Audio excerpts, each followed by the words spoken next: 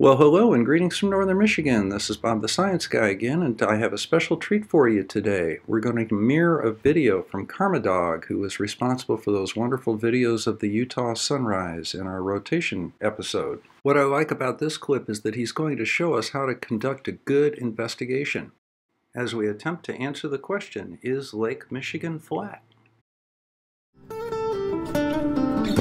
I'm sure the world is spinning round and gravity's pulling us down. Let's curvature 'cause Earth is round. No firmament to be found. Hi everyone, Greg here, and welcome to the official Karmadog YouTube channel, the channel for people who like music and some other stuff. Normally this is primarily a music channel, but today I'm sharing some cool sciencey stuff just because I think it's interesting. I should mention this is a shorter, more concise version of an earlier video. This new version attempts to show how the scientific method can be used to answer questions about the world around us. This is Lake Michigan. I live about here. It's sort of a little alcove on the western shore. Here's the view. Nice, isn't it? But it sure looks flat. I wonder if it really is, though. Let's try science. There are a few ways to use what we call the scientific method, depending on what website, or even better, what book you look at. There are a few different descriptions of the scientific method, but they generally look a lot like this. Step 1, ask a question.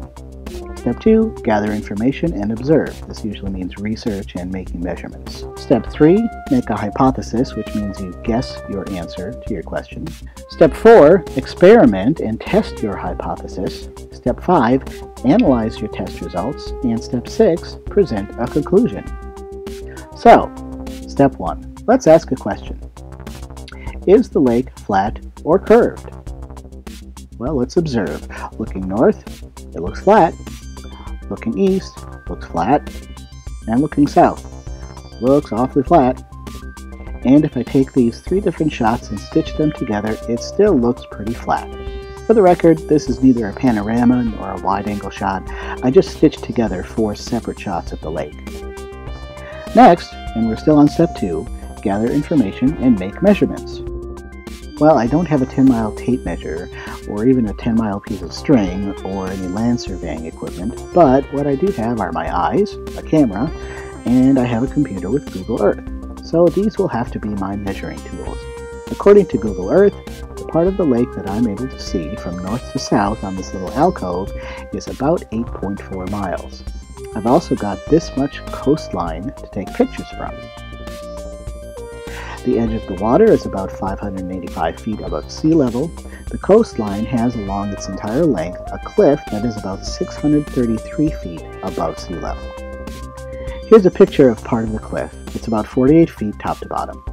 So, I've made some observations, I've gathered some information, and now it's time to make a guess. Well, my hypothesis is, since I can see a whole 8-mile stretch of lake that looks flat, my guess is that it's flat. Next step is to set up an experiment to test my hypothesis and make a prediction as to how my experiment will turn out. My experiment will be to take pictures of an object on one shore from the opposite shore from multiple angles and compare using precise measurements and data. If the water is flat, the object should be visible from any angle. Whether I'm right on the beach or on the cliff or swimming in the lake or parasailing, an object visible from one of these angles should be visible from any of the others. So, setting up my experiment, I chose 2 viewing spots on the south shore and some easily identifiable landmarks on the north shore, about 6.5 miles away. I made observations of all these landmarks, but just to keep it brief, I want to focus on the Lighthouse Inn. From Google Earth, you can see that the shore of its lake-facing side is lined with rocks. This line of rocks is about 11 yards wide. It is also about 5 to 7 feet tall, and most importantly, it's about 20 yards in front of the hotel. It's not simply part of the hotel. These rocks are a separate physical entity altogether. As you can see, they reach at least 11 yards towards where I'll be taking my pictures, farther in most places. Here's some people sitting on the rocks, just to give you an idea of scale. Here's a fairly close-up picture I took of the hotel on another day, some time ago, which really shows that those are some serious rocks, easily visible from a short distance away. Here are the two angles I took my pictures from. The first angle is from the top of the cliff, and the second is from the edge of the lake, which is 48 feet lower and also 57 yards closer to the other shore. So what I did was first take about a dozen pictures from the top of the cliff, climb down this treacherous little path, and take another dozen or so pictures from the bottom. For the second set, I crouched down to get as low as possible, about 3 feet above the lake surface. Here's the camera I used, a Nikon P510 with 42x zoom. I know the P900 is all the rage for these kinds of experiments, but I like mine, and it turns out it was more than good enough. Here are some of the pictures I took from the top of the cliff. There you can see the North Shore. Here's the weather data in case one of you might find it useful. Here I zoomed in partway, and here I'm using the full 42x zoom. Here are some pictures I took from the bottom of the cliff, right by the lake. In all, the whole process from taking my first picture to my last took under 10 minutes. Now it's time to analyze my test results. Here are the pictures of those 3 landmarks, one from each angle. I've recorded the date, time, elevation, distance, zoom, temperature, and humidity. The only real difference here is the elevation, which is the difference of 48 feet. Everything else is about the same. Do you notice anything? In the first picture, we see rocks. In the second picture, we see no rocks. Here I place pictures of just the inn side by side from each angle with the tops of the buildings lined up. You can clearly see that the rocks are visible in one but not in the other.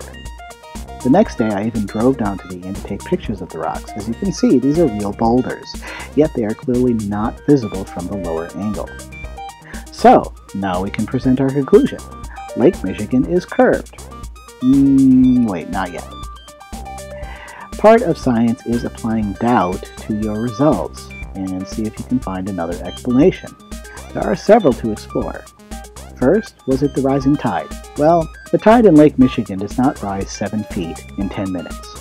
In fact, the most the tide ever rises in the Great Lakes is about 5 centimeters. The Great Lakes are in fact considered non-tidal, so no. Are they hidden by mist? Go back and look at the photos. That's not mist, that's blue liquid water, nothing but lake. Atmospheric refraction or mirage? I don't know, the study of optics is pretty complicated. I did provide the temperature, date, time, humidity, pressure, and direction, so maybe that'll help you figure it out. What I've learned about refraction doesn't suggest that that's the answer, and doesn't look like most examples of refraction or mirages that I've seen, but please, tell me what you think. Was it a mirage? I definitely don't think so. In fact, a mirage is merely a reflection, and I do happen to have a picture I took at the inn which clearly shows a reflection. The pictures of my experiment do not look like this. Lens distortion? Nope. Lens distortion only changes the shape of objects. It doesn't make them disappear from sight. Too far away or not enough zoom? No. When an object is hidden from view by another object, zooming in will not bring it back. Also, smaller objects farther away, like the Lighthouse Inn sign, are clearly visible where the rocks are not. Photoshop? No, I did not use Photoshop. So, let's consider another model. Instead of the flat lake model, let's use the generally accepted model of a roundish Earth with a radius of 3,959 miles.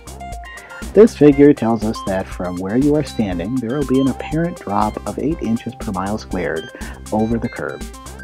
With the curve measuring 6.4 miles, that gives us a 27-foot drop, which is more than enough to conceal the rocks behind the water of the lake.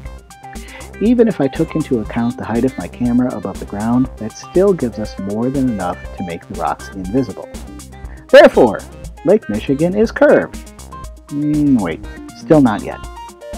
This is only part of a much larger process. I should repeat the experiment several times in other conditions and continue to inquire, explore, and especially to share my results. I should invite criticism and skepticism from other observers. That's part of the scientific process. However, the good news is that millions of dedicated men and women have been observing, measuring, collecting data, and sharing results for thousands of years. The body of work that has been collected, refined, examined, and re-examined is astounding. The science guy. Bob, the science guy. Definition. No education.